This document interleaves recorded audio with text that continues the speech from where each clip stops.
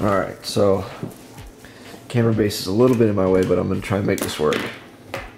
So, once you've got your 20 squares, this will be the thing you study off of. You can also, at the end, once you're done creating this sheet, cut them up into flashcards and then have the name on one side, because the hardest thing is going to be the structure. So then once you have the structures on one side and the names on one side, so that you can study by sheet. If you want to make it into cards, you just cut into pieces, you know, put the shorthand or the letter on the other side and see if you can go from the letter to the shorthand to the name to the structure, and you know, just do it like flashcards if that's what works for you.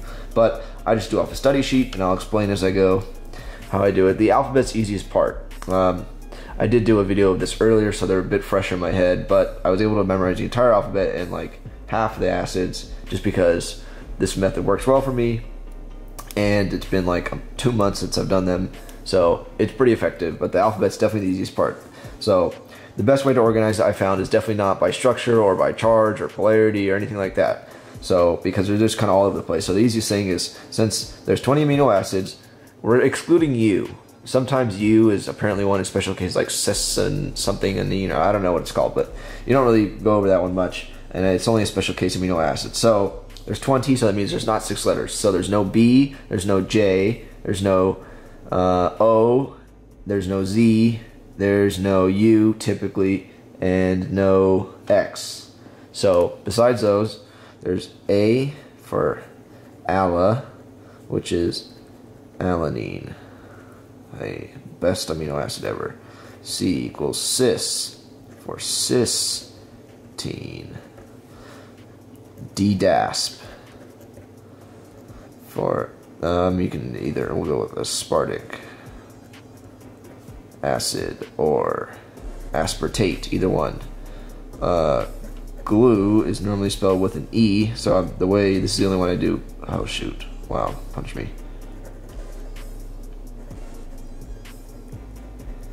Because this is the only one I write the other way, because you know, you spell glue with an E normally, but in this case it's not actually part of it. It's the shorthand for glue, E. So that's the good way to remember. And then that's glutamic, wow, acid. And then we've got ABCDEF equals PHE for phenylalanine. G equals gly for glycine. H equals his for histidine. I for ILE, because of iso, Leucine. Come on. K equals lyse, because I'm about to lyse these cells open, for lysine. L equals LEU for leucine. M equals met, methionine. And for this one, just asparagine is an assassin. Asparagine is an assassin. Oh, asparagine is an assassin. There you go. That's the way to remember this one. Milliman. O, P equals pro, easy enough, proline. R. Oh wow. Q. This is, you gotta know James Bond, or at least remember this thing. So Q gives James Bond a good luck necklace full of glutamine. R equals arg, because pirates love arginine, I guess. S equals serine. T, because I'm giving Thor some teether for 3O. Wow, THREONINE.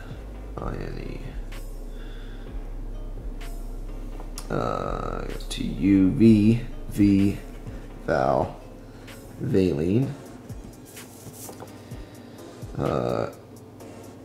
W for TRP, because you could say tryptophan won't trip. If I spend the night at Tryptophan's house, will he trip? No, Tryptophan won't trip, homie. It's all good in the hood. And then the last one is why, because why do the British spell tire with a Y?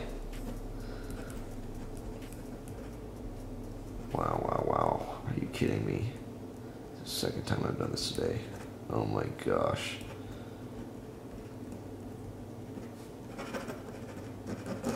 Tyrosine. So, alphabet part is easy enough. Hopefully you guys can see all that, you know. So we've got A for alanine, C for cysteine, D, DASP, glue is spelled with an E normally, so that's how you remember this one. F for phenylalanine, G for glycine, his for histidine, I for ill for isoleucine, K, I'm about to lyse these cells open, L for leucine, M for met for methionine, asparagine is an assassin, P, proline, Q gives James Bond a good luck necklace full of glutamine, arginine, because pirates love because pirates love arginine, S for serine. You're about to give Thor some tether, threonine, V for Val for Valine, Tryptophan won't trip. Why did the British spell tire with a Y? So that's the you know, what do they call them? So it starts with P or something. Mnemonics. These are the mnemonics, yes, that you can use. So for the structure, alanine's easy enough to go with blue. Alanine is just CH3. Cysteine is what, CH2SH, yes. I'm pretty sure.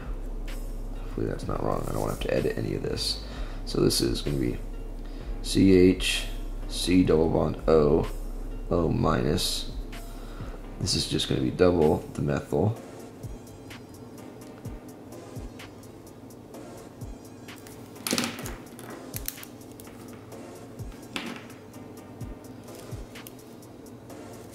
And then, here we go. There we go. Phenylalanine's easy enough.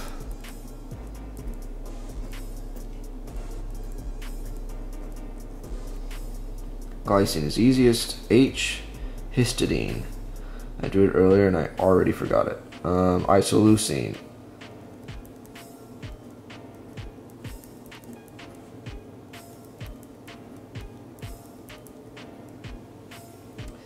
Lysine. So I heard that song on the radio was playing when I was studying these. And that overplayed song that y'all don't want no problems with me, and that, you know, whoever makes that song, I forget his name. So you tune that little part of the song, you know, y'all don't want no problems with me. Lysine is 4 methyls positive amine. So here we go, CH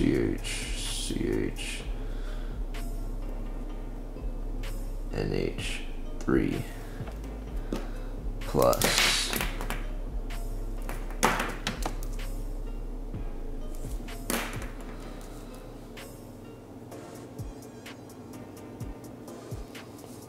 leucine is, okay, so for leucine we're going to drop down to valine real quick, because valine is easy if you picture a V. So, and leucine is valine's crazy cousin, because leucine has an extra methyl group on top of them. So you can see it's the same structure as valine here, but it's got this extra methyl before. Methionine, that's, what is that? So that's 2 sulfur, yeah. So 2 sulfur? Yeah, it's gotta be. And yeah. And then, and this is just S, yeah, no H. Asparagine is an assassin. So the way for this one is, let me see if we can zoom in just a little bit. I'll try to be wary of where I'm moving the paper into. So kind of maneuver around this camera base. So sorry, I know that shadow's probably annoying. What was I saying? Oh, asparagine's easy to remember, because if you remember aspartic acid, then you can just go, well, the P is replaced with an N. So at the end with an N. or sorry, at the end with an N, you know, at the end with an N replaced. So, and the reason that is because literally you're just going to draw this C double bond O, and at the end, instead of having that O, you're going to have an NH2 here. So the N replaced with an N. So you remember this, you can remember this. Easy enough. Proline is not so bad. It's going to be that. This is going to be your NH down over. And then Q gives James Bond a good luck necklace full of glutamine. Necklace. I'm pretty sure that's C.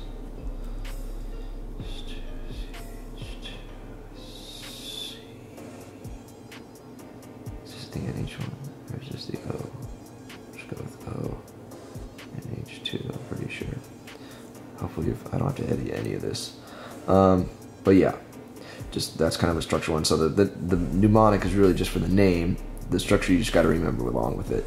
Arginine, that's ARGNI, and that's, so you kind of have to picture like ARG. So for each of these is a carbon group, and then the I's is like another line to an N. So when I say that, what I'm saying is, so like CH, I'm gonna save some room here, N, and then another C, and another N, right? So, yeah, and this is going to be a positive NH2, NH, NH, and so, this is also going to be an H2, yeah.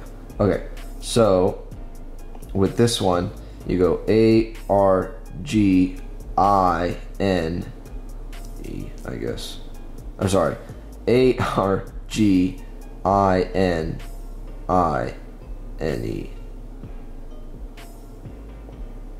Okay, so what I was talking about with the thing is, and it really only works for the first part. You kind of got to remember it. Once you get to here, you can kind of remember it. It's like a surrounded by N's. The C, so it's ARGIN. That's kind of as close as I can get to memory. It doesn't really work for these last few parts. But so ARGI for this actual bond, N, and then these last three things are, there's three letters left, but I can't really make the letters match up to this. So remember that once you get ARGIN, there's three letters left and there's three molecules left, and this NH2 is positive. Okay, quick little edit to be made. As I was watching the video, I noticed that I totally did arginine wrong, because I only had 3 bonds around this carbon, and then my NH2, for some reason I decided I'm going to cross out the 2 and the plus charge, even though those are actually there. So it is NH2, but it is also still positively charged, but the only difference is it's got this double bond. So ignore the arginine I have in there, it's wrong, or just add a double bond, but the rest of it is right. It's NH2 plus. So, and it's one of the positive molecules. I don't know why I erased that, but yeah. For serine, that's easy. CH2OH. Serine, like, threonine, like serine, but with an extra methyl. So CH, go with OH down here, and CH3 over here. We've done valine. Tryptophan. Come on, got it from memory, please. CH. Hold on, let me draw it in my head real fast, because I will mess this up. So C, double bonded, CH, yes. So it's double bond, double bond, double bond, double bond. Okay, so then here, down to the NH, one more. There we go.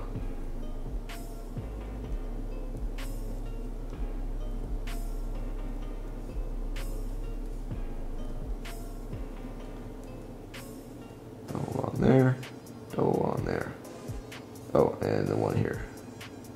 So we got a double bond here, here. So boom, boom, boom, boom. There's no, I don't have any mnemonic for the structure and the name on this one. That one's just a pain. And then, why can't I remember histidine? Tyrosine is easy. So if you watch Game of Thrones, Tyrion Lannister likes alcohol, so he drinks phenylalanine with an alcohol group. So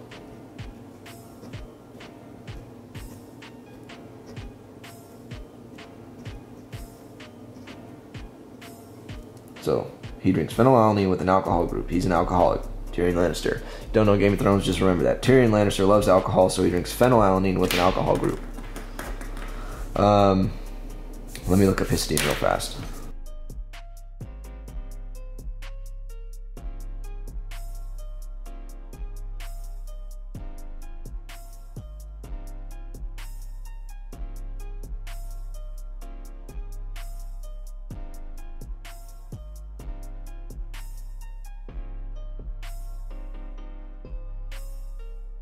Got it.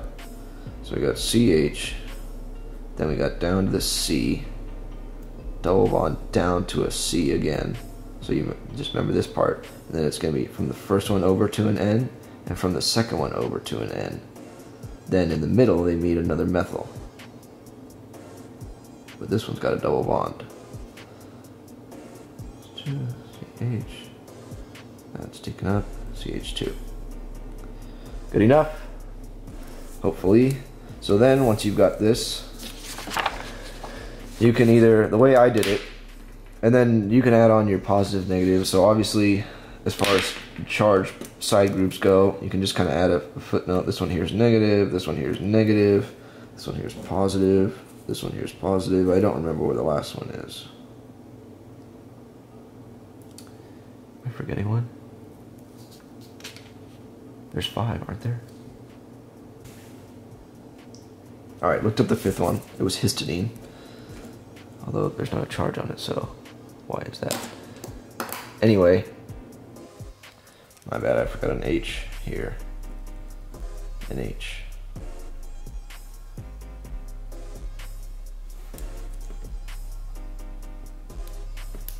But yeah. Histidine is the other positive one. Forgot that H. You can add polar, non-polar, all that to the group, but I'm going to end the video here. You can add that on your own. This is just how to make this part. The rest, those things, there's no good, I don't have anything for that. You just got to remember which ones are non-polar, which ones are, you just got to group them together. And remember that. It's easy to remember which ones are which electronic charge, because obviously the only one that's kind of hard is histidine, because it doesn't have like an actual charge that you write with the structure. These ones are negative, these ones are positive, and so is histidine. But the way I do the structure remembrance is I just look at this, get it, remember it a few times, remember this one a few times, remember this a few times, remember this one a few times. So once I get to the end of the row, I start from scratch, don't look at it. Can I go, okay, alanine, what does that look like? Cysteine, what does that look like? And picture it in my head. I don't know, maybe that's hard for some people and they'd rather do flashcards, but that's what I do. And that's the part that really takes long. That's like an hour of actual studying this sheet and you will have it down. And once you can do those 4, you do the next one. Then you get these 4 down, then you start back from the beginning. But once you get further, you kind of have to, like, pretty much once you get to this row, each time you memorize one, do them all again and get to that one. So then you memorize this one, you do them all until you get here. Then you memorize this one, you do them all once more in your head, get this one. But that way you'll really have it down. Anytime you're on a test, anything like that, you can picture it and you'll be able to recall it from memory right away. Hopefully this helped. And like I said, you can turn them into flashcards if you want, or just keep it as a study sheet. And yeah, good luck in biochemistry. And